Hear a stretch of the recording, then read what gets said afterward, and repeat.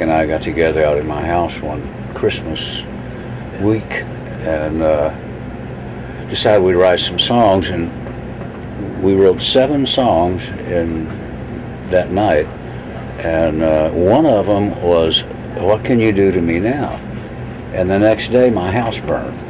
Oh my God. As good as it is, ain't life hell, you know, that me and Willie recorded. Well, I made a lot of money, working like a dog. Did you use your life experiences for these songs, or? I used Hank's. There was much more material in using Hank's. Now that's the words to my song. If you want any more, write your own head. Anything else you might want to say to Hank? So Hank, get a job.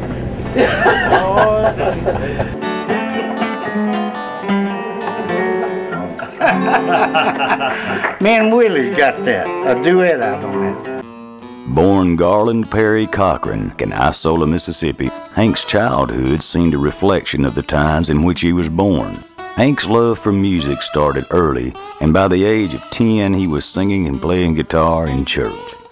Hank got to Nashville in January of 1960 and immediately landed a writing job with Pamper Music, earning $50 a week.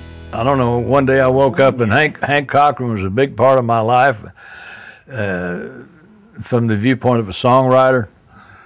And I forget exactly how we got to know each other, but it seemed like I've always known him.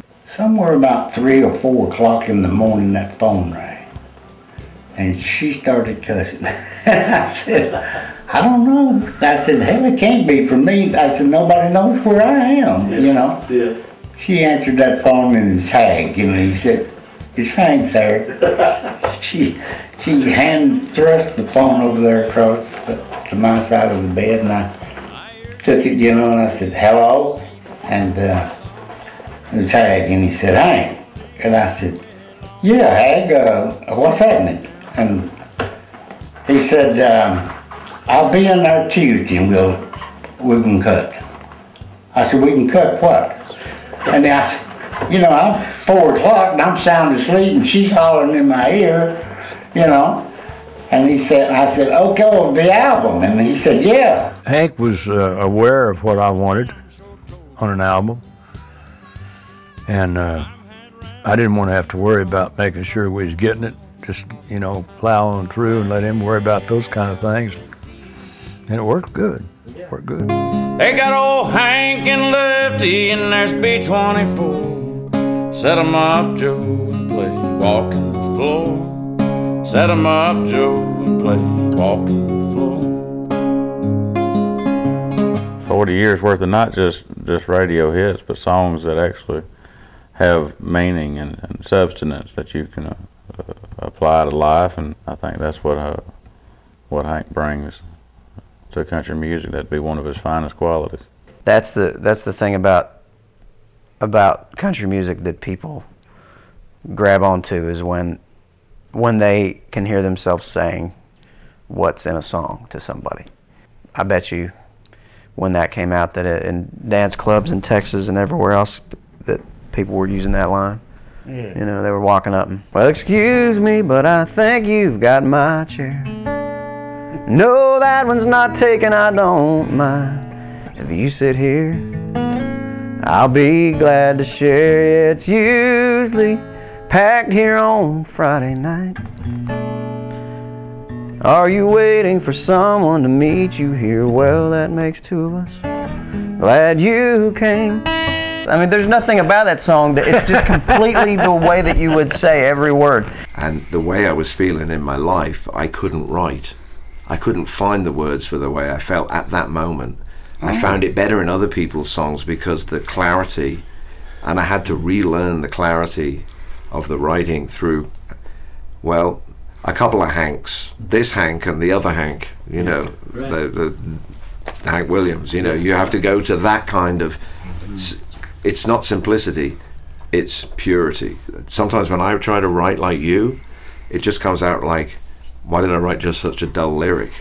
You know, I can't do it always, and not everybody has got that gift. The only thing different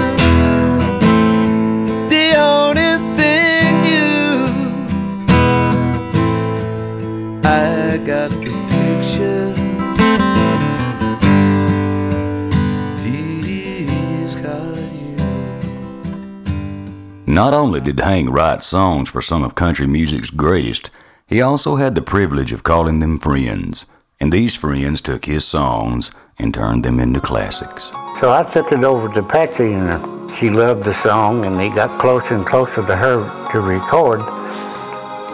She turned on the song and said, "I don't think I'll cut that I Fall to Pieces song." I said, "Patsy, well, wait a minute, that's my song." Just think about how many times people have gotten in their truck or their car and turned on the radio or put a CD or a tape in and heard a Hank Cochran song and made them cry or made them mad and made them go buy another beer or made them throw the beer down, you know. You never know. She got me standing upright, even had me coming home nights, but she never got me over you. You don't love me, but you won't let me be. Don't you ever